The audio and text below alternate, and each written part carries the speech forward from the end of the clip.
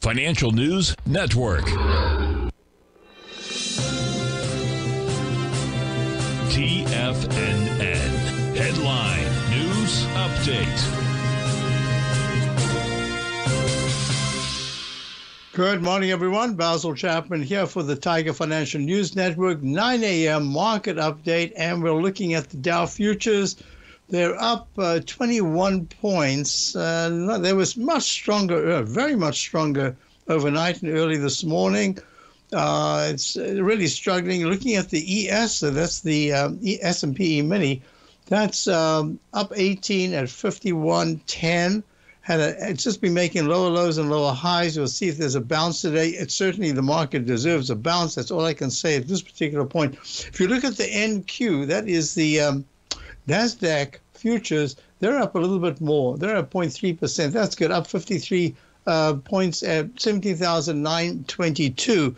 Also making lower lows and lower highs. We're watching those weekly charts, and it's going to be very important on Friday where we close. But in the meantime, nice bounce unfolding. If you're looking at the RTY, that's the Russell futures, they've gone right down to the 200-period moving average. Today they're rallying a little bit, up 670 at 1989. But we need to go to gold because gold is holding just so steady because of the Middle East conflagration.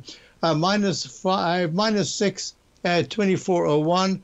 Nicely above the 9-period moving average, and the 9's over the 14. That's all very good action. Looking at the dollar, isn't this fascinating? The dollar is down only 11 ticks at 106.25 at the higher end of the range. So these are two separate things, but they actually have the same common denominator, which is geopolitical nervousness, and that's what the current U.S. currency, the dollar, is the go-to currency. And then we've got to look at bonds. And bonds have just been on a tear to the downside. A little higher today, up 730 seconds.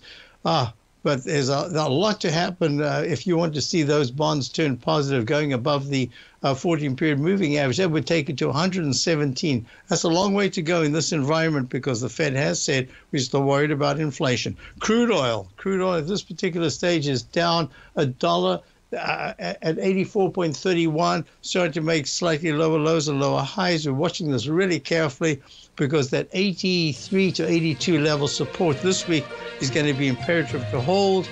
I'll be back in a moment for Tommy's show. That is Morning Market Kickoff. See you in a few minutes. Don't forget, my show is at 10 o'clock. The Tiger Technicians Hour. My service is the opening call. See you in a few moments for 2 hours of exciting market action.